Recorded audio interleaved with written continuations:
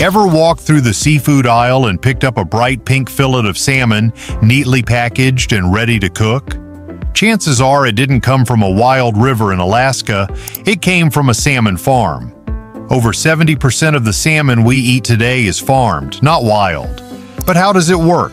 How do massive underwater pens floating off the coasts of countries like Norway, Chile, and Canada manage to raise millions of fish in a controlled environment and still bring high-quality seafood to your table?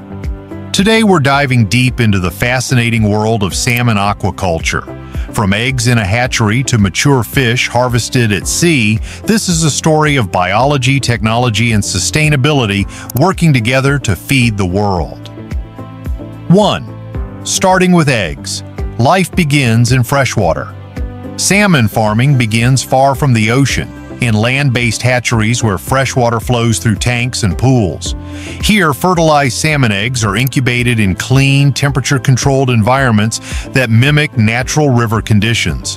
The eggs hatch into tiny fish called alevins, which still carry their yolk sac, a built-in food source.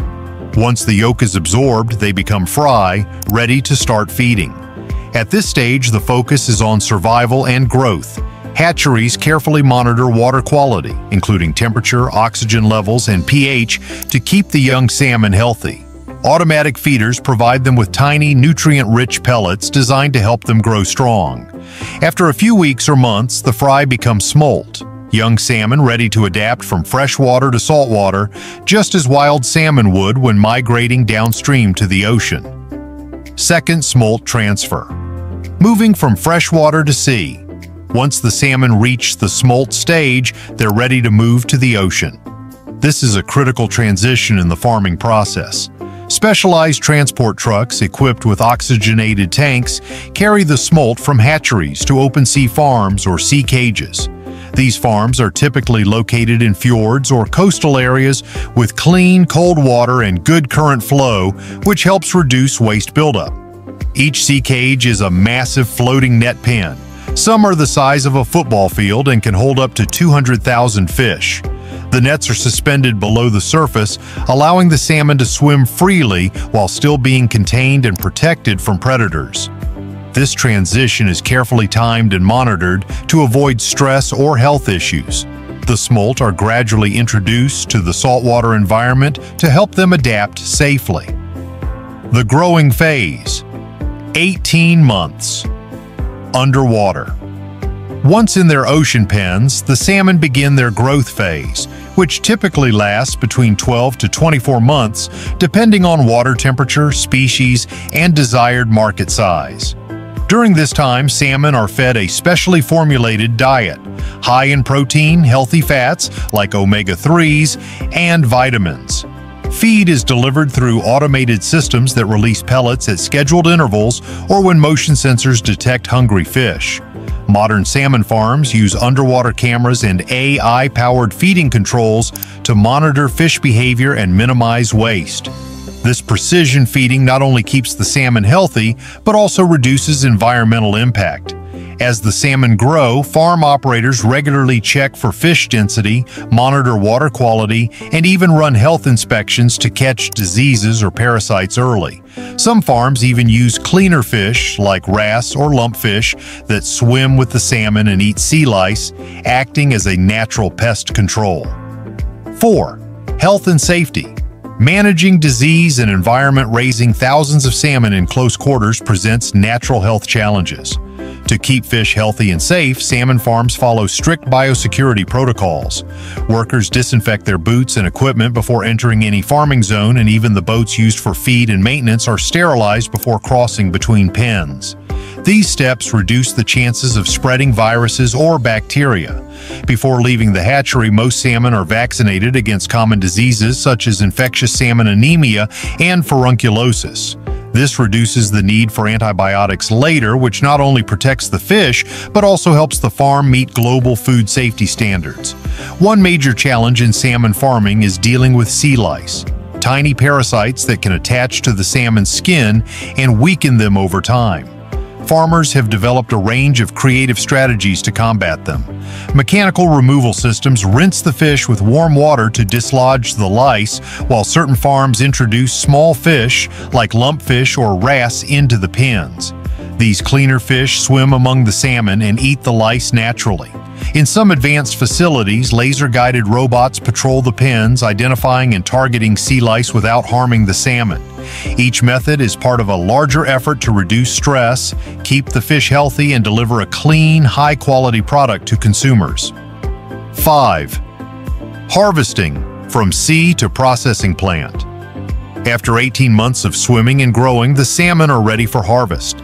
They now weigh between 4 to 6 kilograms, the perfect size for fillets, steaks, or smoked slices. Harvesting is usually done at sea or at nearby facilities. The salmon are gently herded into a smaller net, then lifted out of the water and transported quickly to processing plants. This step is done with speed and care to reduce stress and preserve meat quality. Once at the plant, the salmon are stunned, bled, and cleaned within minutes.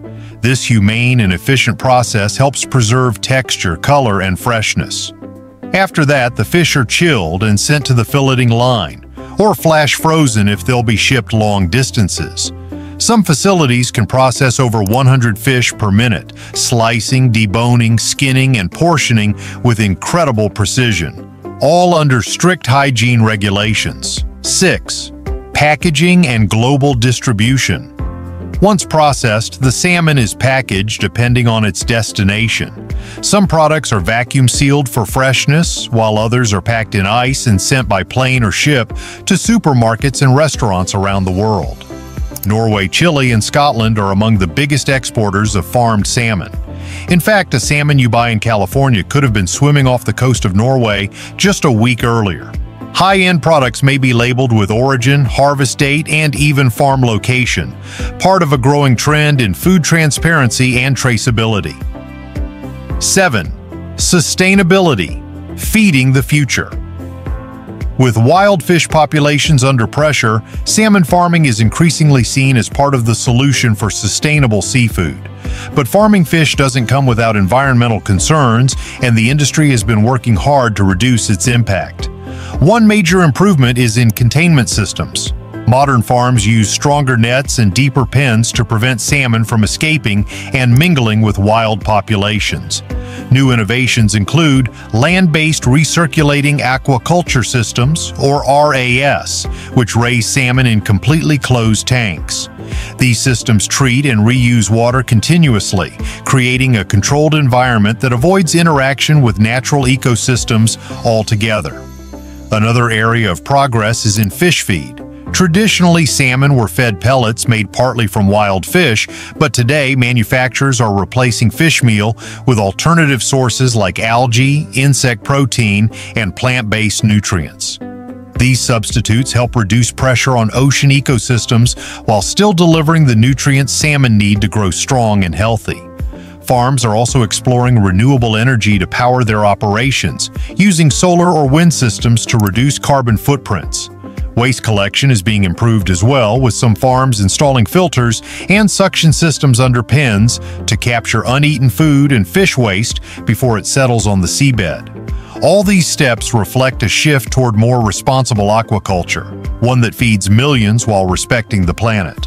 From tiny eggs in freshwater tanks to fillets on your dinner plate, the journey of a farmed salmon is long, complex, and full of science.